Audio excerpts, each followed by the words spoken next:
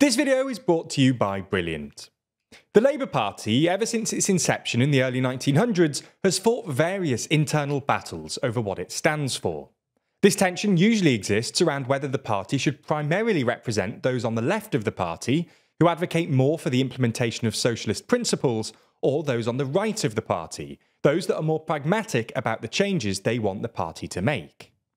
Only a few years ago, Jeremy Corbyn helmed the Labour Party and reshaped it to fit his more left-wing view of politics. Under him, the party advocated for the scrapping of tuition fees, renationalising public utilities and railways, and the reversal of austerity cuts. Now the party is led by Sir Keir Starmer, who has made a concerted effort to demonstrate that the party has changed under his leadership. The question is, though, aside from just not being led by Jeremy Corbyn anymore, what exactly does the Labour Party stand for at the moment? If Keir Starmer is elected Prime Minister later this year, as the polls all suggest he will be, what sort of government will he lead?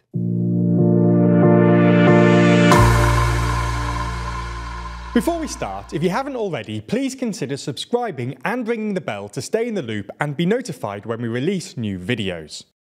Now, the most important issue at the moment for the country is the cost of living crisis. Over the last few years, high inflation and high interest rates have really started to have an effect on the standard of living of workers and families up and down the country.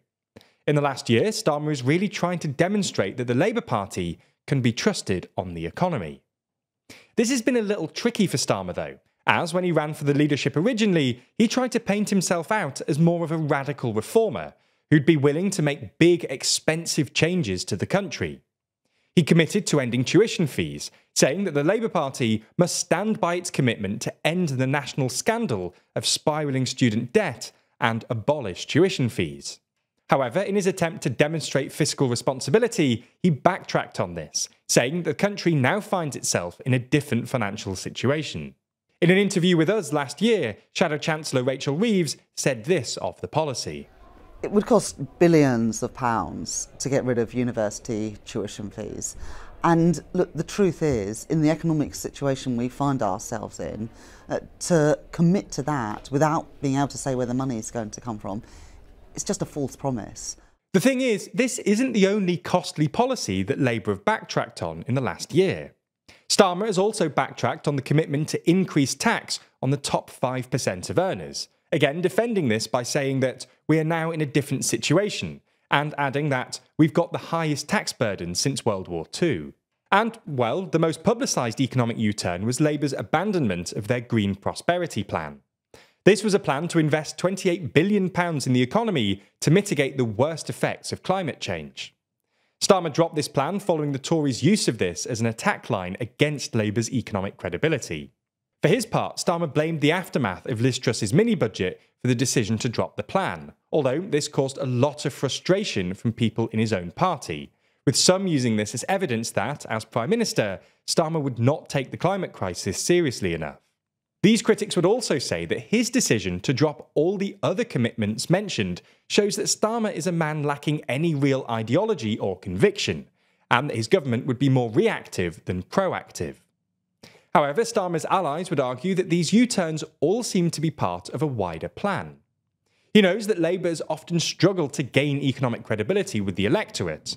Only a few years ago, the Resolution Foundation claimed that the 2019 Labour manifesto would have led to an extra £135 billion in spending, which would have brought spending as a share of GDP to its highest level since the Second World War. So, Starmer's decision to U-turn on expensive policy commitments is a way of signalling to the electorate that Labour can be trusted with the economy now.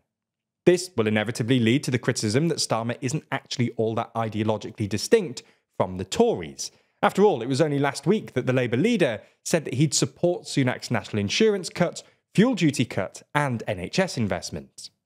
However, Starmer likely reasons that this is worth it for being more trusted on the economy. And to be fair, as YouGov polling has shown, Labour has been more trusted on the economy than the Tories since mid-2022. So it's clear that Labour would be relatively moderate when it comes to the economy, with them being restrained on public spending and on tax cuts. But what about other policy areas? Well, on the international front, it seems that Starmer would continue the stance of the current Tory government.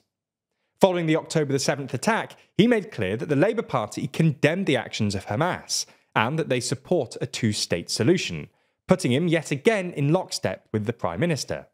Now, it is worth noting that there were some that were frustrated in the following weeks that Starmer didn't go further in his condemnation of the Israeli response.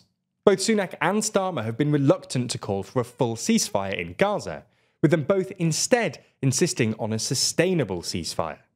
However, when we look at domestic policy, it does seem that there are some key ways that Starmer would try and set his government aside from the Tories.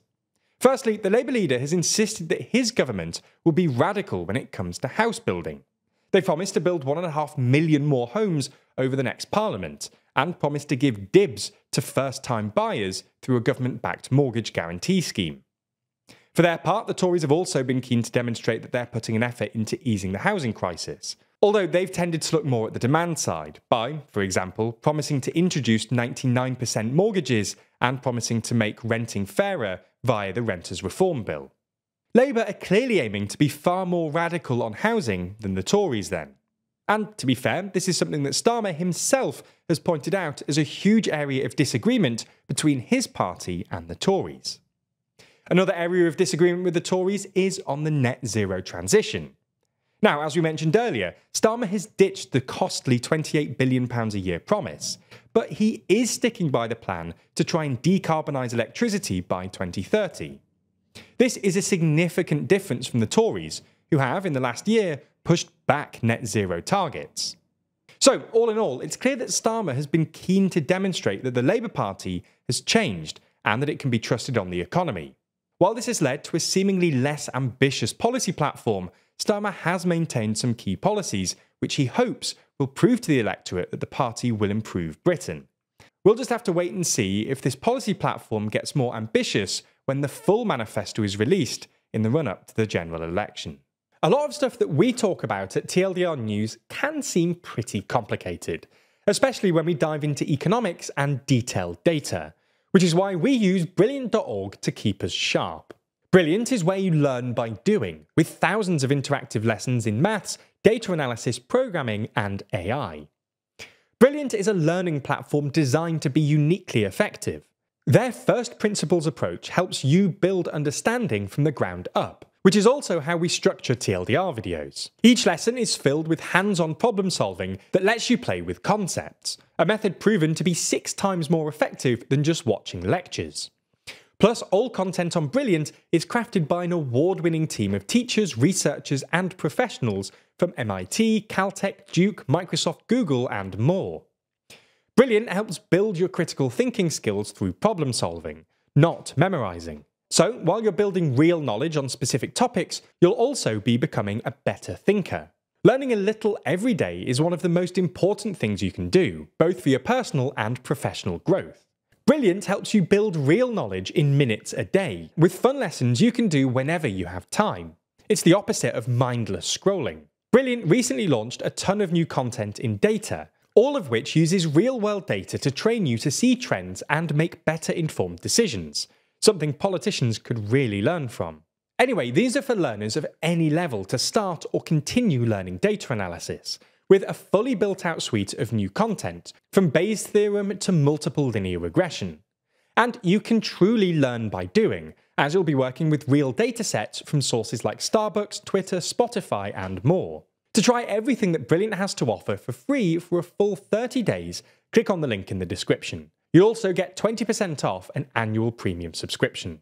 Thanks for watching, and thanks to Brilliant for their support of TLDR News.